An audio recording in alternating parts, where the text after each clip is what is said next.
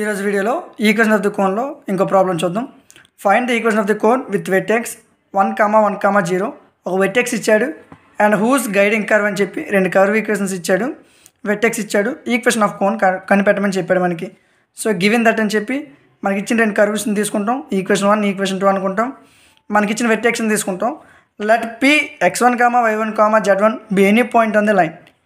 P అనే point line మీద ఏదైనా ఒక పాయింట్ అనుకుంటే L, M, N అనేది డైరెక్షన్ కొసైన్స్ ఆఫ్ లైన్. ఆ లైన్ మీద L, M, N అనేది డైరెక్షన్ కొసైన్స్ అని చెప్పాడు. సో లైన్ ఈక్వేషన్ తీసుకుంటాం. x - x1/L is equal y - y1/m is equal z - z1/n. x - x1 అంటే 1/L is equal to y - y1 అంటే 1/m is equal to z - z1 అంటే 0/n. So మనకు line equation వచ్చింది. Let q is the any point on the above line. ఈ line మీద q అనేది ఏదైనా point అనుకుంటే సో ఈ లైన్ని ఆర్కి ఈక్వల్ చేద్దాం, ఆర్ అనే కాన్స్టెంట్కి.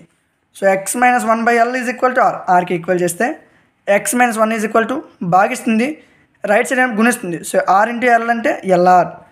x is equal to -1 right side వచ్చినప్పుడు +1 అవుతుంది. x is equal to LR +1. Same y - 1/m is equal to are. Arki equal చేసినట్లయితే y - 1 is equal to mr, y is equal to -1 right side వస్తుంది అంటే +1. y is equal to mr +1. So z/n is equal to are. So z is equal to ఇక్కడ భాగిస్తుంది, right side గుణిస్తుంది. So z is equal to nr. So మనకి x, y, z వచ్చాయి. So q is equal to మనకు వచ్చిన points రాసుకుంటాం. LR +1, MR +1, nr. మనకు వచ్చిన point రాసుకుంటున్నాం. Given క్వశ్చన్లో మనకి ఏమి ఇచ్చాడు? y ఈజ్ ఈక్వల్ టు 0 అన్నాడు. సో మనకి ఇచ్చిన y ఏమొచ్చింది? MR +1. So MR +1 is equal 0. MR is equal to +1 right side వచ్చిన -1 అవుతుంది. So r is equal to -1/m గుణిస్తుంది కదా, రైట్ సైడ్ భాగిస్తుంది. r is equal to -1/m. వచ్చిన r వాల్యూని ఈ క్యూలో సబ్స్టిట్యూషన్ చేద్దాం. q is equal to LR +1, MR +1, nr కదా. సో L ఇంటూ r అంటే -1/m +1 -L/m +1 వస్తుంది. m ఇంటూ r అంటే -1/m, m క్యాన్సిల్ అయిపోతుంది. +1 -1 +1 అంటే 0 అయిపోతుంది ఈ టర్మ్. n ఇంటూ r అంటే -1/m అంటే -n/m అవుతుంది. సో మనకు వచ్చిన ఈ పాయింట్ని రాసుకుందాం. q is equal to -L/m +1, 0, -n/m. So మనకి q అనే పాయింట్ వచ్చింది. And q is any point on the base curve. మనకి ఇచ్చిన కర్వ్ మీద q అనేది ఏదైనా పాయింట్ అనుకుంటే x² + z² is equal to 4. x² + z² is equal to 4. x² అంటే మనకి ఇక్కడ వచ్చిన పాయింట్ ఇది x పాయింట్ అవుతుంది, ఇది y అవుతుంది, ఇది z అవుతుంది.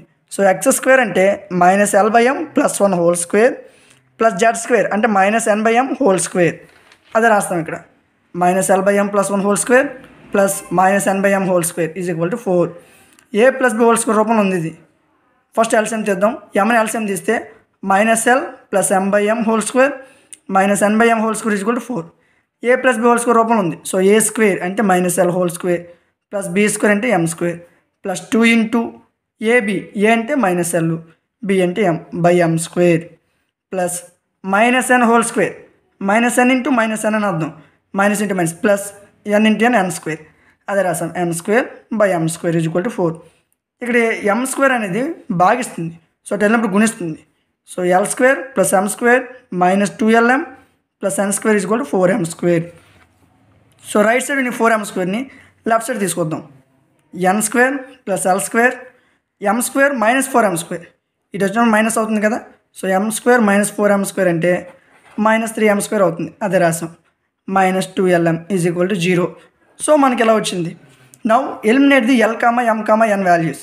ఈ వాల్యూస్ని మనం ఎలిమినేట్ చేస్తే with the help of equation 2 r is equal to 1 అవుతుంది. So r is equal to 1 అయినప్పుడు r ఈజ్ ఈక్వల్ టు 1 అయితే L is equal to x - 1 అవుతుంది. r ఈజ్ ఈక్వల్ టు 1 అయితే m is equal to y - 1 అవుతుంది. r is equal to 1 అయితే n is equal to z అవుతుంది. So ఈ points మనం ఇక్కడ తీసుకుందాం.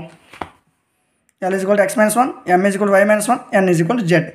సో మనకి ఈక్వేషన్ ఏంటి? n² అంటే z² ప్లస్ L² అంటే x - 1 whole square -3 into m² అంటే y - 1 whole square -2 into L అంటే x - 1, m అంటే y - 1 is equal to 0. So z² plus a - b whole square, a² plus b² అంటే 1² అంటే 1 -2 into a into b -2 into x into 1 అంటే -2x అవుతుంది. అదే రాసాం ఇక్కడ. మైనస్ 3 ఇంటూ సేమ్ ఏ minus B whole square ఏ square y square B square అంటే 1 square minus 2 into AB minus 2 into why into 1 అంటే minus 2y అదే రాసాం minus 2 into X into why X into minus 1 minus X minus 1 into y minus 1 into minus 1 plus 1 అవుతుంది so minus into minus plus అవుతుంది 1 into 1 1 అవి రాసాం is equal 0 so Z square plus X square plus 1 minus 2x minus 3 చేత ఈ equation గుణించాలి minus 3y square minus 3 minus into minus plus 3 into 2y 6y minus 2 చేత ఈ equation గుణించాలి minus 2 into xy minus 2xy minus into minus plus 2 into x 2x minus into minus plus 2 into y 2y minus 2 into plus 1 minus 2 is equal to 0 so X square minus 3y square ఒక order wise రాసుకుందాం plus Z square minus 2xy minus 2x plus 2x cancel అయిపోతుంది 2y plus 6y అంటే 8y 1 minus 3 అంటే minus 2 minus 2 minus 2 అంటే minus 4 is equal to 0 there four మనకు వచ్చిన equation ఇది X square minus 3y square plus Z square minus 2xy plus 8y minus 4 is equal 0 ఇది ఈ question యొక్క solution ఈ వీడియో మీకు నచ్చినట్లయితే లైక్ చేయండి షేర్ చేయండి ఈ క్వశ్చన్లో ఏదైనా డౌట్ ఉంటే కామెంట్ సెక్షన్లో తెలియజేయండి ఇలాంటి మరిన్ని వీడియోస్ పొందడానికి మన ఛానల్ సబ్స్క్రైబ్ చేసుకుని సపోర్ట్ చేయండి